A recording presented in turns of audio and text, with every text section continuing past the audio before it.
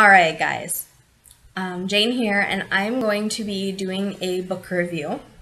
I am not going to be censoring the title in here. I am on the outside because I don't want to offend the great YouTube community. However, I can't talk about the book and not say the title. So here we go. I'll try not to say it too often because I don't curse a whole lot. And the book is titled "The Universe Doesn't Give a Flying Fuck About You." And it's by Truant.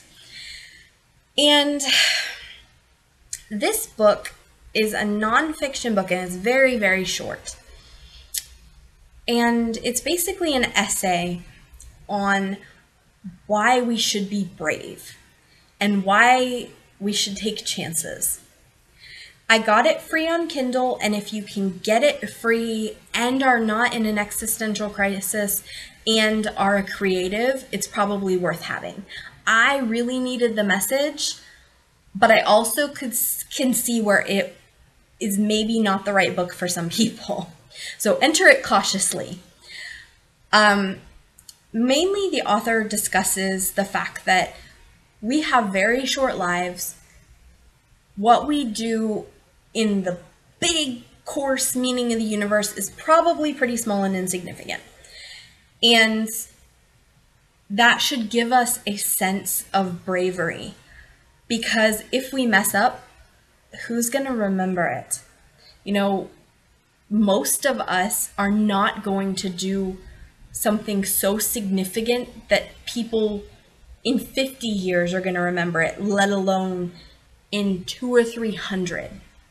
It's a very rare creative whose work lives far beyond them.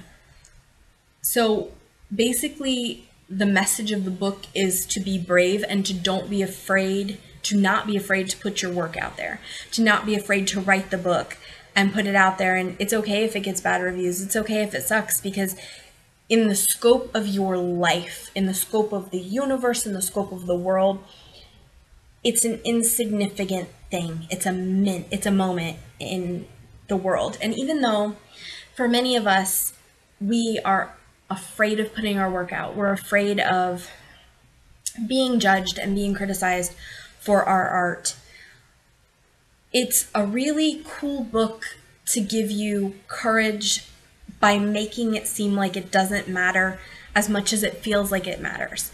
And I do think that this is an important thought for authors, because so many of us, I've met so many authors who just can't get over their fear, and so nobody ever reads their work. And I don't want that to be you or me or anybody else. You know, it's important to be able to write the thing that you want to write without the worry of, how will I be judged for this? That doesn't mean write crap. It means do your best, but don't feel like, you know, oh my gosh, if I fail, this is going to be the end of everything, because most of the time it's not.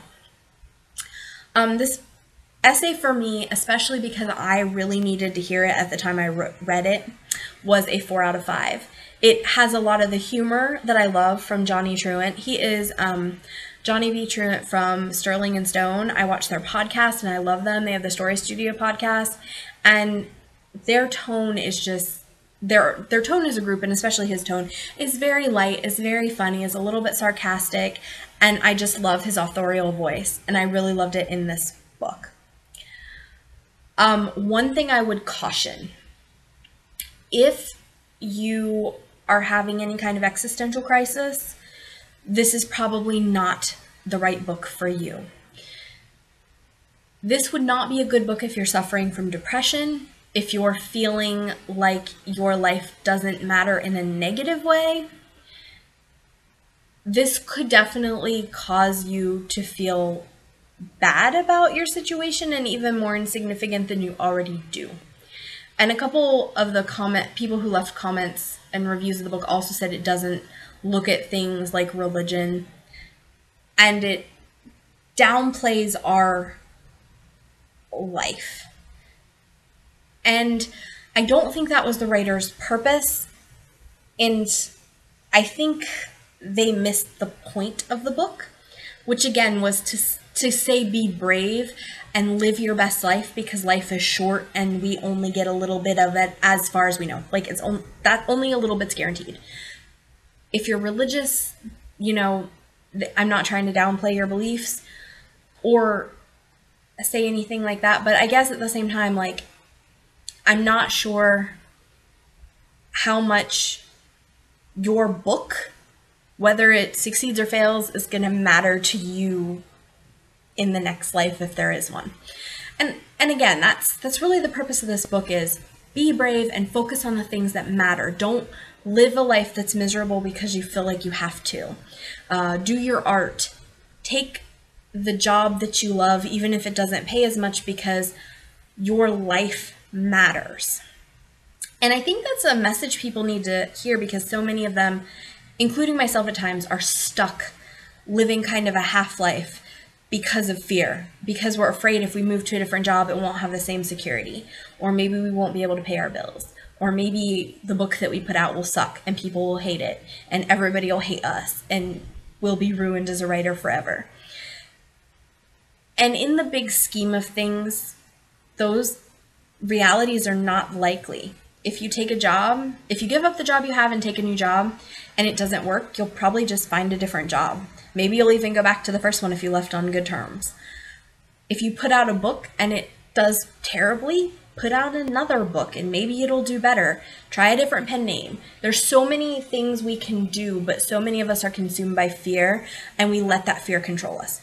So I think that is the message behind the book, but it definitely needs to be taken in that context and is not a good book to read if you're feeling like life doesn't matter. Because the point of the book is life doesn't matter that much, but that's a good thing because we can take positive risks. But obviously, if you're not in a good mental state, you could take that the wrong way. So if you are a creative and if you need a push to be brave, pick it up. If you are not in a good mental place, do not read this book until you are. And if you're not looking for something to tell you to be brave and to live life to your fullest, then this book is not for you. If you've read it, I'd love to hear what you had to think or had to say about it, your thoughts on it. Also, the social media is below, the like and subscribe button, and I will talk to you later. Bye.